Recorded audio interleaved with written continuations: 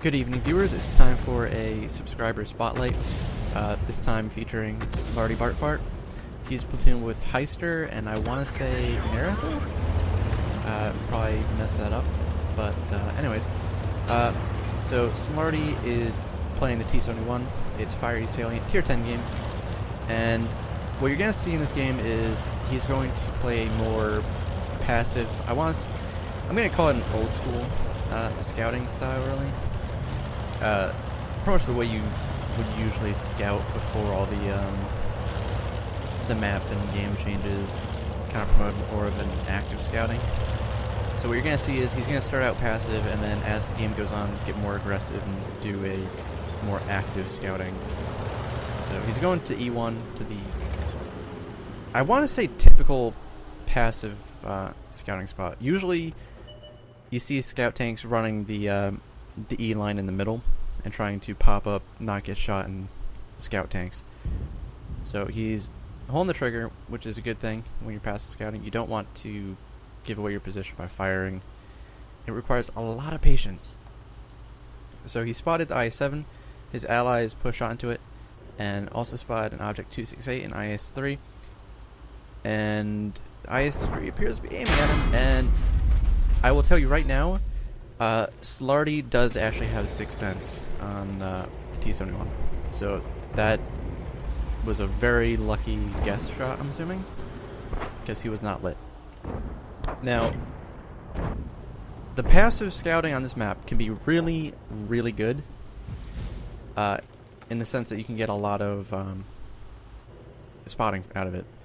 And I do believe that was another blind shot at him, but he moved, so it missed. Now, the good thing is you can spot a lot of tanks, and if you have a team that's actually helping you, you can get a lot of spotting. The bad side to it is that you can spot a lot of tanks, and usually your tank destroyers or heavy tanks, as you're going to see, are usually camping at like B1, B2, and usually don't have view range. So, I don't know exactly, but I think maybe the Foch and the FE have view range.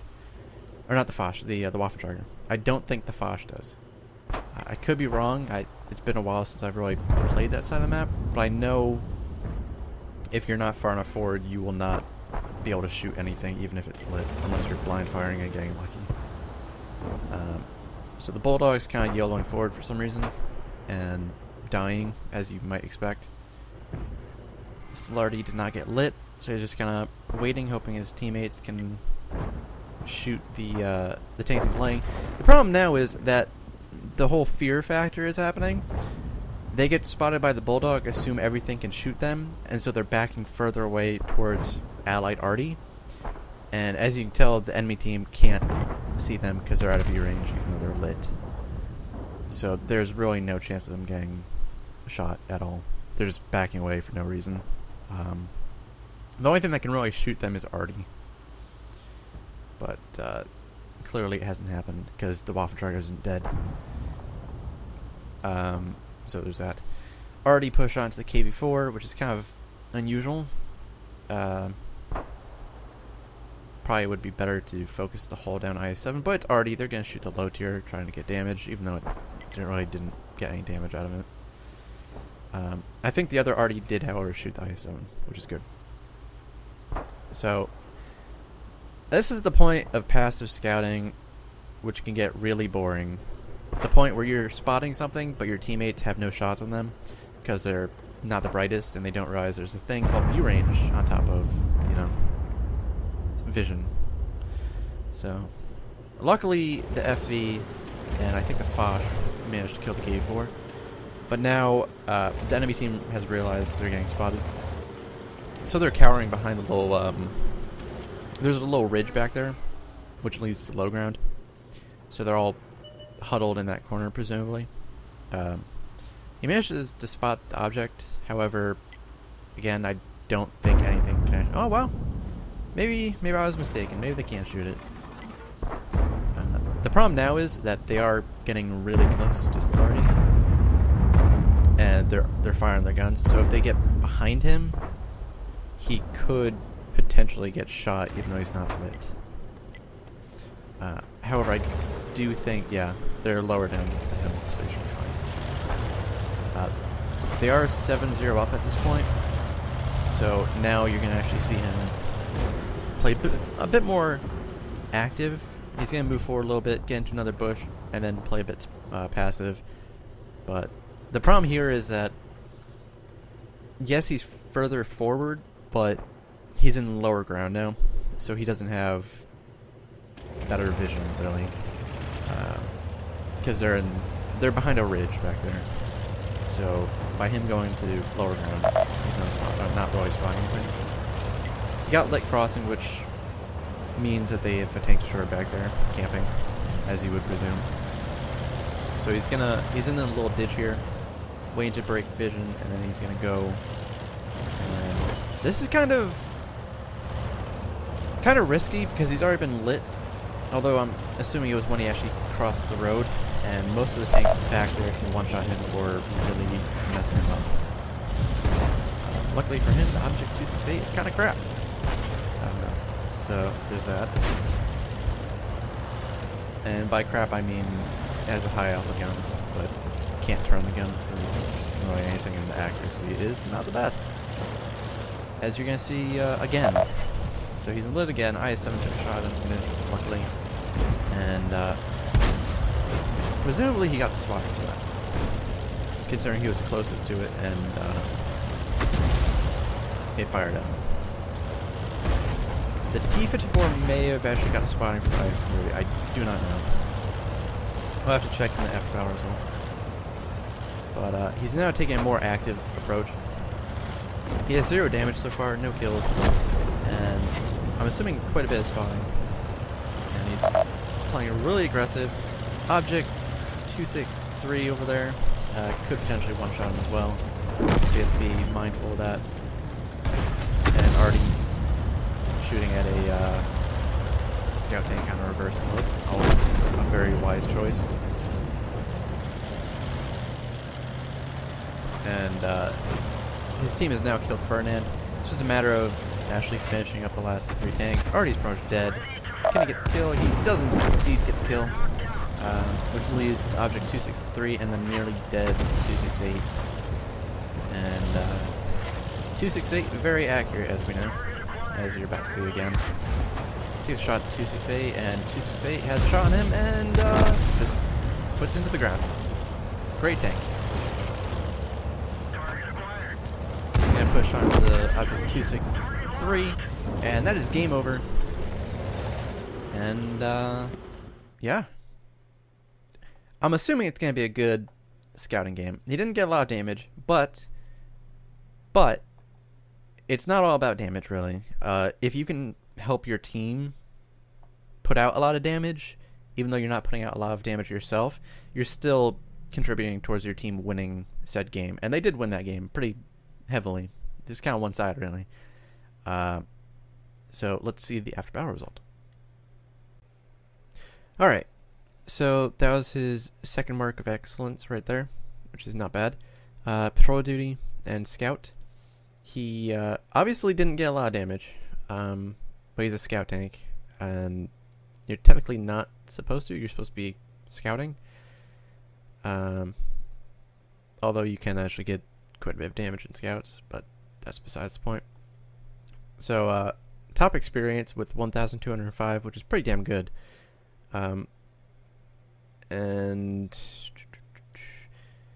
it's worth pointing out here that the tank destroyer from that platoon, which got the most damage, was the one that was actually farther forward, whereas the Waffentrager, which was the one all the way in back, got the least amount of damage there.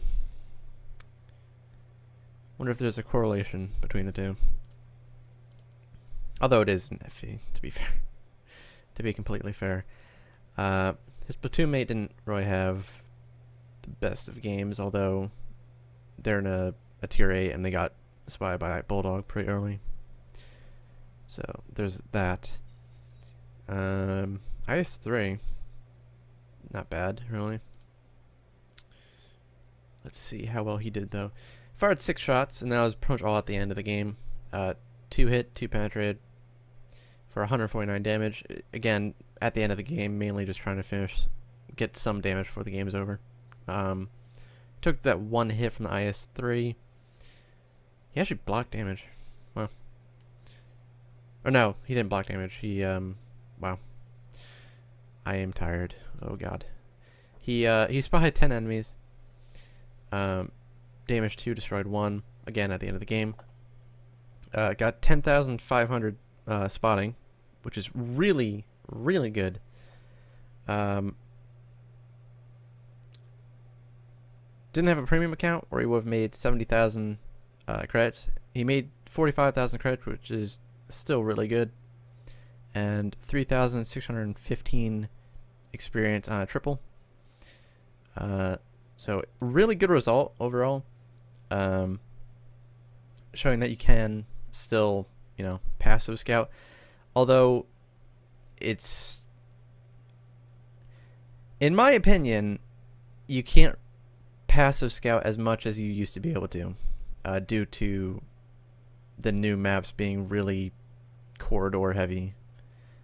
There are very, again, this is my opinion, my humble opinion here, but I feel like there's pretty much the only good scouting maps for like passive scouting at this point are the old maps, which are still in the game and haven't been removed. Again, this is just my opinion. Maps like Prokhorovka, obviously Fiery Sailing is new, but it's based off an old map, so there's that.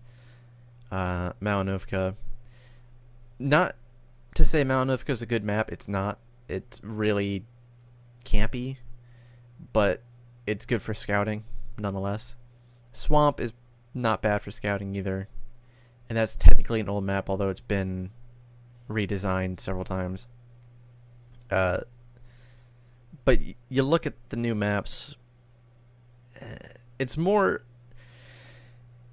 how to put it, they more favor heavy tanks and medium tanks, really. They don't favor the scout tanks or tank destroyers for the most part. And I'm looking at like Pilsen, Stalingrad, Kharkov. Kharkov you can, in a way, scout, but again, a lot of the new maps are corridors. Let's be honest about it. They're really, there's not much of a role for light tanks, to be fair, in my opinion. Most of the things the light tanks can do, a lot of the medium tanks in the game can do better, and they can also fight, whereas depending on the situation, a light tank can't really defend itself if it comes up against a tank that's actually bigger than it, if that makes sense. But again, that's just my opinion. If you think otherwise, feel free to leave a comment and let me know your opinion on the matter. But yeah, hopefully you enjoyed the video. I will be doing subscriber videos again. I'm not going to do them as often as I did before, mainly due to the fact that I kind of have time constraints at the moment. And there's, you know, the matter of it being that with the way replays are in World of Tanks, a lot of the time people will send me replays from older versions, which I can't watch anymore. Because I used to save older versions of the game, however, I don't anymore. I only have the latest version, which is 9.14.1, I want to say. I think it's 0.1.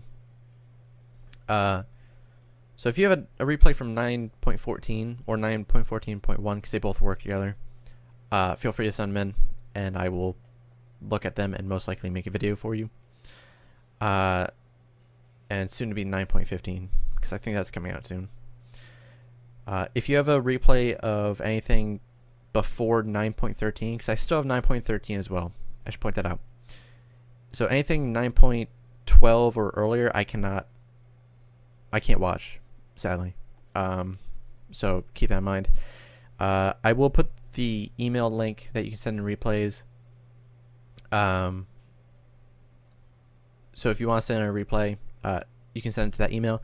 I also set up a Discord server, so you can also upload replays to there by just putting the link into the replay channel, and I will also put that in the channel description. So if you want to join the Discord and upload, or not upload, but put your replays there. And if you want, you can also chat with myself and a couple other people from either the live stream, former GSC members or other subscribers. Feel free. And thank you for watching.